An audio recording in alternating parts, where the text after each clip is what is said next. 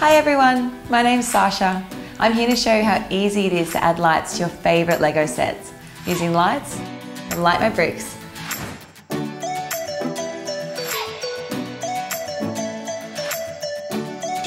So let's get started. Step 1. Build your Lego set. Here's one we finished earlier. Step 2. Find the matching Light My Bricks light kit for your Lego set. Step 3. Start installing your lights. You don't have to disassemble and rebuild your Lego set. We'll help you identify which parts to remove in order to install your lights and cables.